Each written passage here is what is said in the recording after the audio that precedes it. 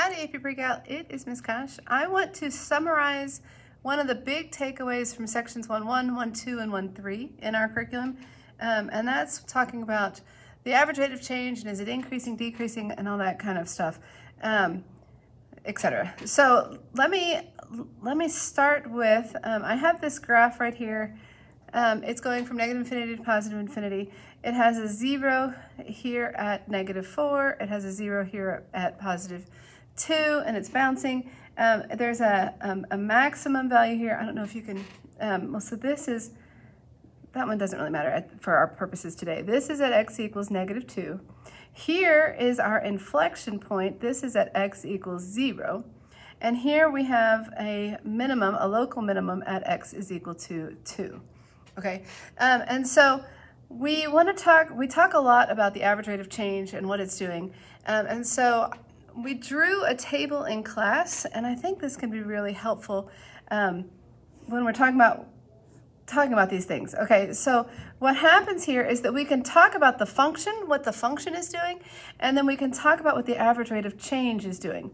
Okay, so we could say that the function is either positive or negative. We could say that the function is increasing or decreasing.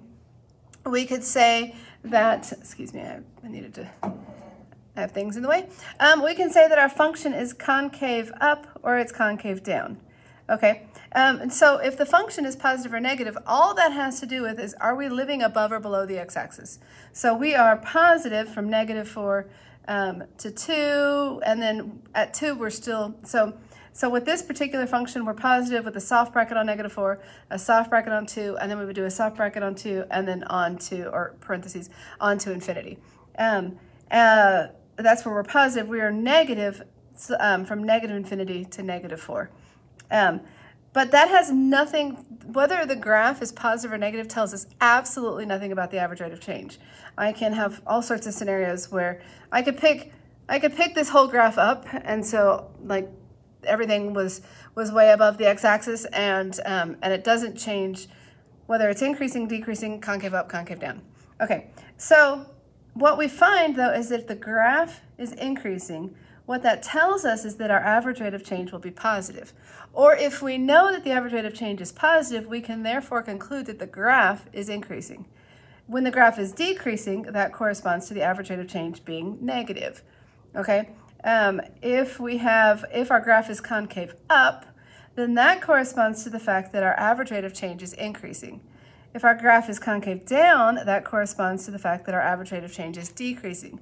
So it gets a little deceptive because I can tell you that something is positive, negative, increasing, or decreasing, and you have to pay attention to what exactly I'm talking about, or what the problem is talking about, right? What is AP talking about?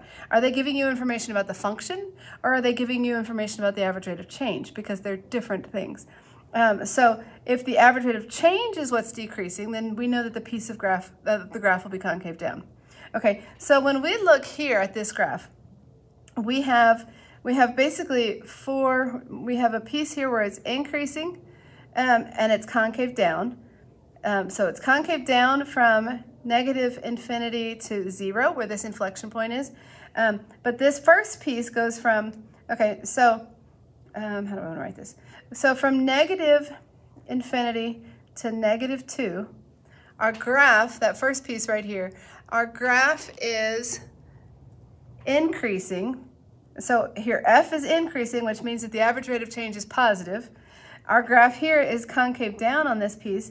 If it's concave down, that means it's decreasing. So if I tell you what's happening on the interval from negative infinity to -2, you have to see whether or not I'm talking about the function or the average rate of change.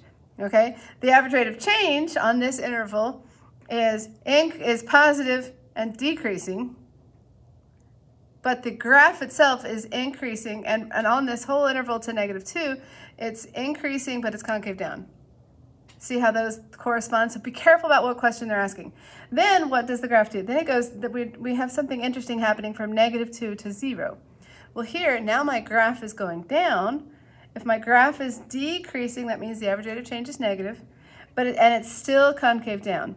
So this is still concave down, means that it's decreasing. So from this little piece, we can say that our average rate of change is Okay, let me try that again. We can say our function is decreasing at a decreasing rate. We can say that our function is decreasing and it's concave down. We can say the average rate of change is negative and decreasing. Okay, the next piece that we want to look at goes from 0 to 2. And from 0 to 2, we're still decreasing. Our function is still decreasing, which means our average rate of change is negative. But we are now on the side that's concave up. Can you see that we're concave up on this side? So this has, the function is negative, excuse me, I said that wrong. See, we gotta be careful. The average rate of change is negative and increasing. The function is decreasing and it's concave up. So decreasing and concave up would be this scenario, which tells us that the average rate of change is negative and increasing. The last piece from 2 to infinity, our graph is increasing. If the graph is increasing, actually the graph was positive on that whole interval. So this last piece says that our graph is positive, it's increasing, and it's concave up. So that tells us that the average rate of change is positive and increasing. See that relationship? I hope this helped clarify things. I find this table to be helpful, and then ask yourself, what are they talking about in this problem? Are they talking about the average rate of change, or are they talking about the function? Good luck, go practice, do lots of multiple choice questions, because I think that's what's going to be challenging at this point in the year. All right, like, subscribe, comment, all the things, and I'll see you in the next video.